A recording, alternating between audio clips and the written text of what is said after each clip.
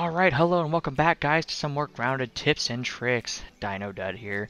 Just going to go ahead and go over how to get the COUP de Gras Mutation perk. So what I'm going to go ahead and first show you is that it is just north of the yoked girth head right here on the map.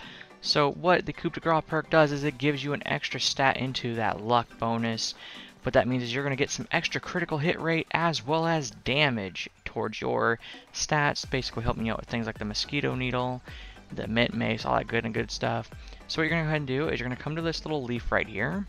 Now if you turn around, you can see that your girth head is right there, so it's just a short little walk. And what I'm going to go ahead and mention is that this tunnel is a little hard on newer players. If you need to, go ahead and get that gill tube. It's going to add about double your actual oxygen amount while you're going through here.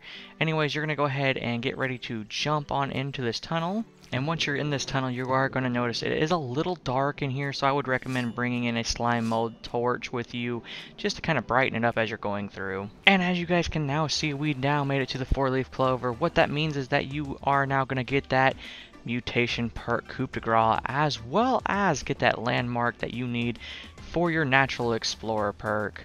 Anyways guys, like we said in the beginning, to find this you need to go to the yoked girth head. Go directly north of it, just a short little walk, and it takes you straight to the hole that you need to next to the leaf. And that is it, folks. If you guys like what you're watching, please like, share, subscribe, tell your friends, tell your family, and I will see you all in the next episode.